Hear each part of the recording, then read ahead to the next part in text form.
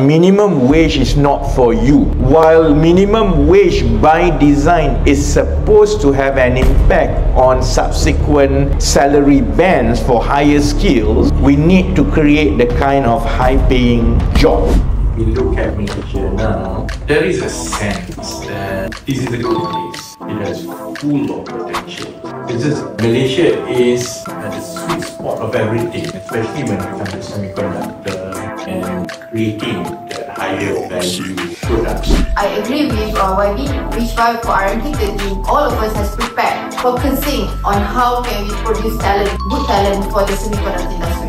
I believe with this training program is much appreciated, especially to train the lecturers for upskilling, as the demand and also the needs of technology is very fast. I'm in the middle of all this talent war. I've seen the evolution of the generations.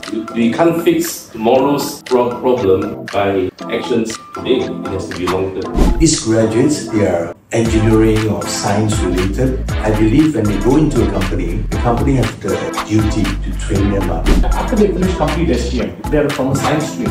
We pick them up. We do an assessment. Based on the assessment, we pick them up. We put them on a 6 months of training, intense training for residential program, followed by which we put them on a on-the-job training. So the second 6 months, they are paid an internship fee. The demand for such engineers will continue to grow. I think the estimated shortfall at an early estimate of about 60,000 engineers that we require. The best way to create high-paying jobs is to get more people to become IC design engineers and to get involved in semiconductor. And while we keep saying about finding the talent, building the right talent, it takes everyone to contribute towards that.